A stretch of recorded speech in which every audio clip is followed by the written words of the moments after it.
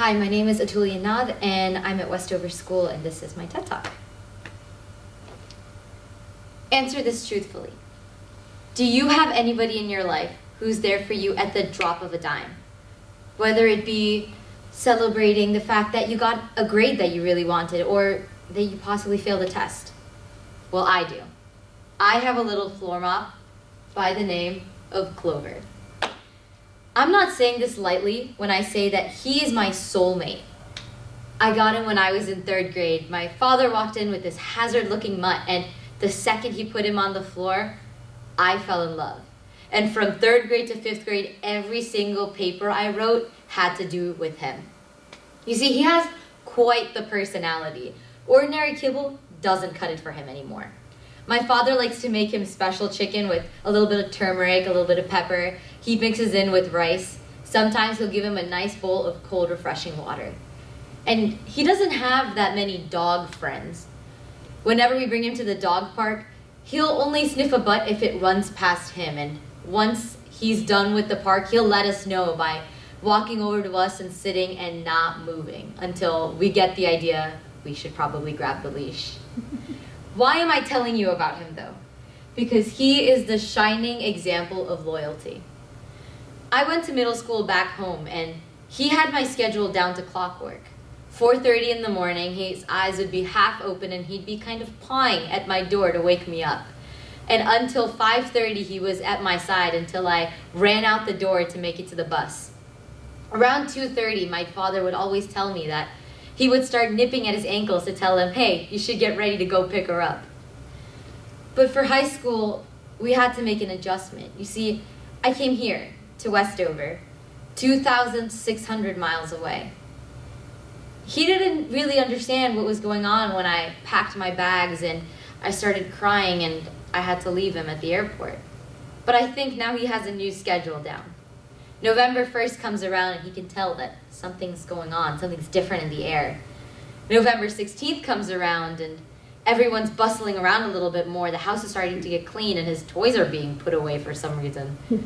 7:30 comes around and my father calls him over to brush him and put a little bit of perfume, and he realizes that something's happening and it's something that he should know.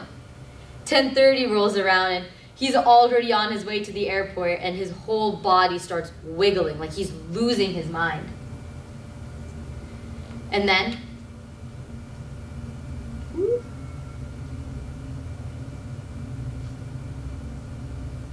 and then 10:30 rolls around and his whole body is wiggling. He's losing his mind because he knows that somebody special is back within his paws. That's a story of loyalty. But to understand loyalty and why dogs are so loyal, we have to take a look at their ancestors. The mighty wolf. You see, according to Audrey Pavia, a dog journalist, wolves started to loiter around human beings in Southeast Asia. They would hope that maybe after the humans get killed, they'd pity them and give them parts of their prey. And they started to. They pitied them and gave them scraps from their table. And wolves realized this is the perfect arrangement. Wolves started to follow humans as they migrated out of Southeast Asia. And humans started to realize that we can start breeding these wolves to meet our needs. So that's why today we have breeds as mighty as the Great Dane, bred to hunt boars, and just as mighty, the Affenpinscher, bred to hunt equally great prey, rats. And this is Banana Joe. He won the Westminster show. Out of the 137, he was the first Affenpinscher to do it. Just a fun fact. Let me tell you a story about loyalty. Professor Ueno was a professor of agricultural science in Tokyo University, and he's always wanted this perfect Akita dog, and he finally got him. And his name is Hachiko. You see, these two were inseparable. They'd spend all their time together. Professor Ueno would walk to the train station and Hachiko would be right beside him, and he'd wait there at the train station for his best friend to come home. But one day, Professor Ueno didn't come home from work. He suffered a cerebral hemorrhage and passed away. Hachiko didn't know that, and he continued waiting there for him every single day until his own last breath. And if you go to Tokyo today, there is a memoriam erected in honor of their relationship, a bond so deep.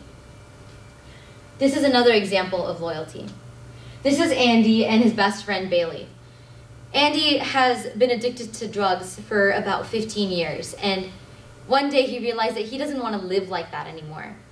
When he was walking down the street, he saw some men selling Bailey, and he thought maybe this is a way out. Bailey was on Valium so that he wouldn't cry out for his mom. Andy decided to rescue both of them, and they're both off drugs, and they're trying to get their lives back together. Andy says that Bailey is a heartbeat behind his side, and that's what therapy dogs in essence provide. Therapy dogs provide a sense of belonging to those who need it the most. Service dogs help detect symptoms before something bad were to happen so people who are disabled can lead more independent lives. Canine dogs help find bad guys. Search and rescue dogs help find people, so if they're lost, whether it be from accidents of wilderness or just accidents in general, we can find them. Hunting dogs, like our Great Dane and the Affenpinscher, they help find prey, flush them out, and retrieve them. But why are dogs so willing to do this? The answer may lie within their DNA. Hypersocial dogs have two gene variations, GTF2I and GTF2I-RD1. Yes, a mouthful. In human beings, these two gene variations cause something called Williams syndrome, where people who have Williams syndrome have elfish facial features, cognitive disabilities, but this intense desire to love everyone. Two researchers, Bridget Von Holt and Monique Udell, conducted this experiment with 18 dogs of different breeds and 10 wolves trained to be with humans. The premise of this experiment was that there was going to be a box and a treat inside. The dog or the wolf had to go to the box, open it up, and the treat was there. But each animal had to do this experiment 3 times. One with the human they know, one with the human they don't know, and one alone. The results? The wolves went for the treat every single time. The dogs, on the other hand, they saw a human being and they could care less about the treat. It was time to party. So, Fido is trained to love us in his genetics.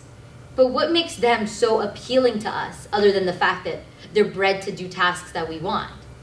It's a little something called baby schema. Think about a dog. They have huge doe-like eyes and a really small face. Something about that just doesn't seem to add up. They remind you a lot about babies. Babies have this as well. This is why when you present a baby or a dog to mothers, they feel this instinctive care and they want to be a mom. That's why we call our dogs fur babies, because they look like a baby. It's just genetic. We want to. So Fido has it in his genes. We see a dog and we're like, wow, I want to be its mom. They provide helpful tasks such as detection of symptoms or helping us hunt. But what are some of the other benefits of dogs? Dogs help provide an active lifestyle. Having a dog helps decrease levels of triglyceride, cholesterol, blood pressure, and just staring into their large doe-like eyes can help you fill with feelings of happiness from things like oxytocin, beta endorphins, things like that. So does that deal sound pretty sweet to you? The ASPCA currently reports having 3.3 million shelter dogs. That means there are 3.3 million furry friends out there just waiting for you to pick them. And when you do, my best friend and I can't wait till we can network with you. Thank you.